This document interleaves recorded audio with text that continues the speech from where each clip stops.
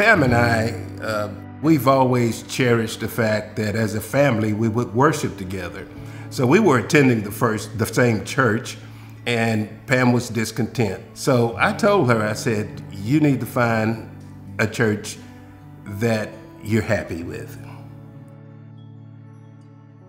Danny did not come with me when I first started coming to the church. I was hesitant, and basically I'm a person that doesn't like change, you know, and I'm not really quick to change. And we were in a season that, as I look back, I think was probably one of the most difficult seasons of our life. We had a divide.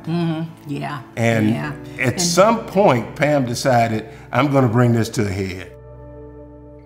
Pam came home one evening and asked me would I be willing to visit with Pastor Eugene, and I said, sure I would. One of the things that he said to me that I reflect on even today, he said, Danny, you need to understand that being right isn't all it's drummed up to be. Sometimes it's about the relationship. He asked me to give him 3 Sundays to attend Our Savior's Church for 3 Sundays. And I attended for 3 Sundays. I think Easter Sunday was my first one, and I've been there ever since.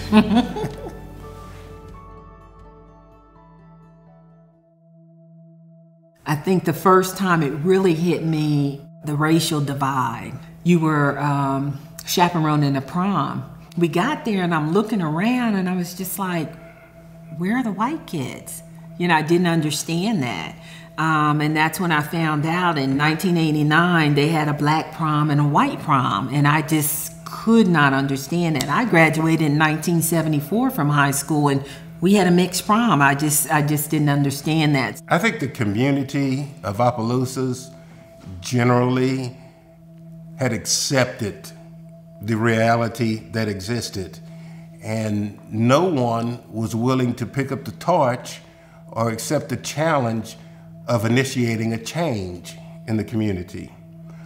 So everything just continued on status quo until somebody came and said, this is not right, and this is not what we're gonna build.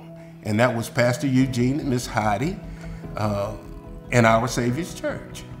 You know how you would say, if you're white and you don't like blacks, then this is not your church. And if you're black and you don't like whites, then this is not your church. And, you know. But it's apparent that that's the stand that a lot of the community had been waiting on. Pastor Eugene was in search for a facility. He was looking at older facilities, old properties that would come available, and he would get real hyped up about a piece, and it wouldn't work out.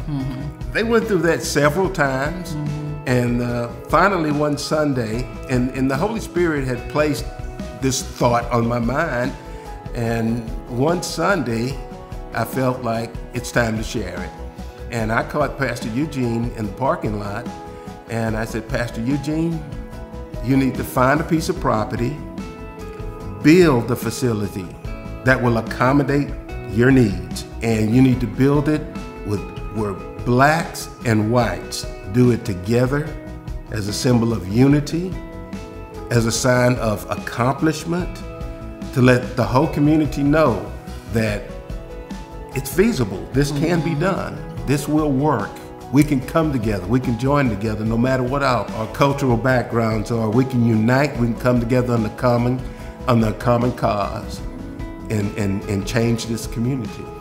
We're leaving a legacy, you know, something that, you know, our grandchildren and great-grandchildren and will be able to benefit from. It's not the facility itself, it's not the brick and mortar. I think it's symbolic of a breakthrough in the community. It's symbolic of a new beginning with the past behind you. We can eliminate pride, poverty and prejudice, you know, and we do it one day at a time.